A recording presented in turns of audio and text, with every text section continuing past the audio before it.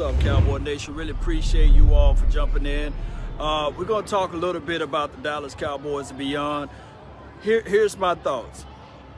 We entering into a draft, and you know, draft time for your mind is always a situation. Whereas when you think about it, how can you improve the bottom line? Where can you go to find that guy that can increase your team from marginal aspects? Not all the way just going to look at this thing and saying to yourself, can I get somebody there, I say, world class? It's not going to happen now. If you intended on to happen or that happening earlier, it would have to start sooner versus later. If you guys get what I'm saying.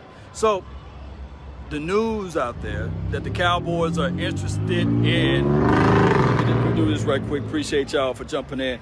News out there that the Cowboys are interested in Jarran Reed. There we go. Now I can see you. Shout out to you, Sean. Appreciate you for jumping in.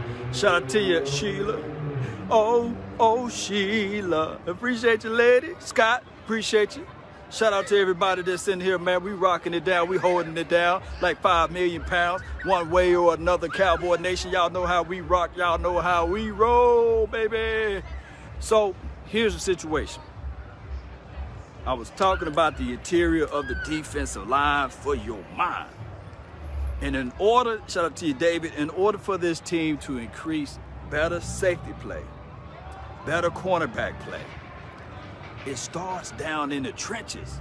It starts down there in the gutter. It starts doing your homework. Building a plane in the air is not the way to go, baby. It's all about this right here. How can you increase? How can you increase the pressure from the middle, making everything difficult? Ain't this right, Thomas? Appreciate you all the way from Milwaukee. Hey, y'all hold this down for me. Y'all let Law Nation know where y'all from, and I'm gonna get into this detail a little bit more about the interior of the situation. Shout out to everybody that donate the stars. Appreciate y'all for jumping in. What's up, Law? What's up with you, man?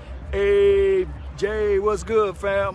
Still got a other nose tackle out there. We got so many things that we got to improve on as far as the nose tackling situation. Oh, so the Chiefs signed Jarran Reed.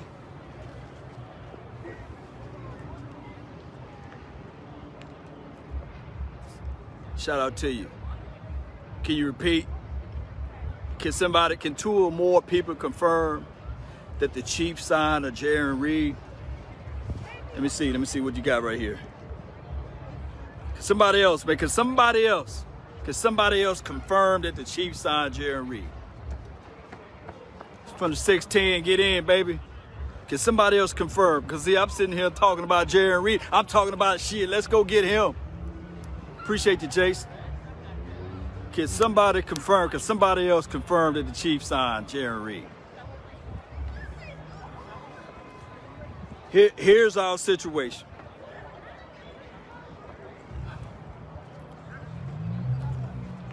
James, appreciate you. That's our problem. That's our problem. We're so busy talking about this and that. And the teams that's trying to win, they winning. They ain't trying to go back and forth doing the political dance. They ain't shake dancing. They ain't tap dancing like the late great Gregory Hines around this thing. They out there performing. They out there saying, okay, baby, this a dog right there.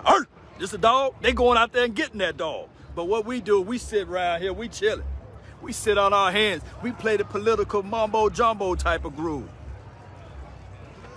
Why y'all had to give me this bad news, man? That's bad news. Why y'all had to give me this bad news on this beautiful day out here at the Star in Frisco?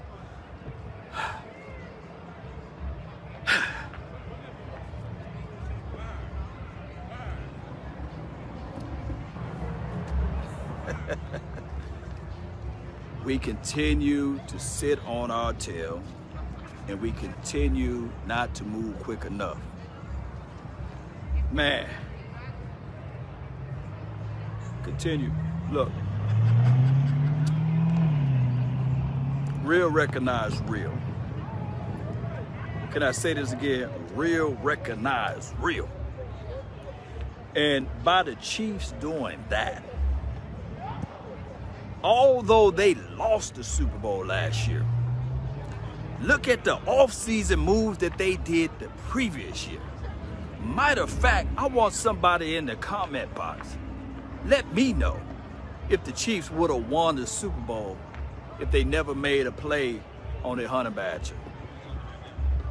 Would the Chiefs was able to keep that running attack? Would the Chiefs was able to keep that defense intact without making acquisitions? And I'm not saying that the Cowboys are not. I'm clearly not saying that. But what I'm saying is, fam, is that you got to take the calculated risk. You got to reach deep down in your pocket sometimes. And you got to go out there and make some moves to make these things happen. Because if you don't, baby, it will be the exact same thing over and over and over again, expecting different results. So, I said this before, and I'm gonna say it again, Cowboy Nation. I like the aspect of bringing in some guys, but it's more so to do with quality over quantity. And that's right, Ed. You bring in quality over quantity. So we brought in a lot of guys. Basham, Brent Urban, with Carlos Watkins. When I believe in the hearts of hearts, you could have looked into this situation and said, you know what? I'm going to go out there and snatch a Malcolm Brown, a big plug that you can put inside that can gobble up and give you some production from the interior. But what we did, collectively speaking, we put a little lipstick on the pig. So what I'm hoping for and what I believe that I hope that can change a lot of things is all on Quinn, baby. It's all on Quinn. He gonna have to coach up this front four, the front four that we got, and see if they can elevate. That's the only way we can look at it at this point. Because if not, all we done did, baby, is put lipstick on a pig. Dang. I know Jarran Reed got so that was gonna be my whole pitch. I was gonna do some film assessment, some film breakdown, and all good stuff. God, dog. Those are C+ players at best. This is from Chris. You're right.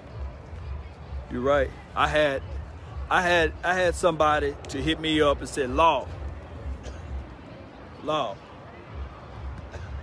Jarran Reed, his production been dropping. Jarran Reed, he don't create pressure from the interior. So I started to say, okay, I took them for their word, right? I kind of took them for their word. But I said, man, I trust a lot of people, but I verify. So what I did was, Cowboy Nation, I went into the aspect of looking at some of those sacks. The brother had 6 sacks from the interior. Let me know, help Law Nation out. Are we getting that type of production from the interior? Will Gallimore next year get 6 sacks from the interior?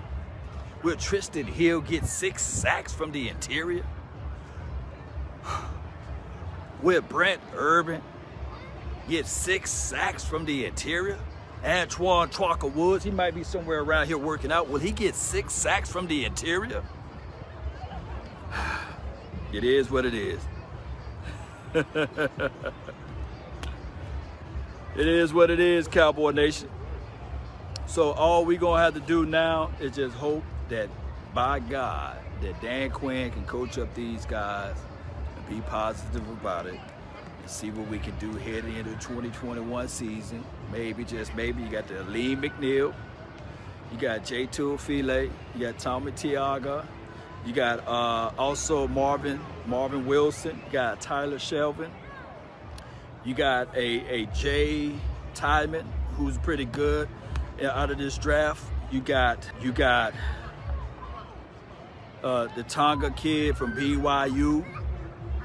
You got some people that you can try to say to yourself, all right, let's try to bring them up. Let's see if we can bring them up to speed and put them out into the interior. But we'll find out. Gerald McCoy, Sue already signs it. He's gone, fam. Appreciate you, though. John, appreciate you for jumping in, fam. Thank you for joining the show. Reed had 10 sacks in 2018. Yep. From the interior. It have been many a moon since we had something like that, right? All right, Cowboy Nation. That's all the time I got for this beautiful moment.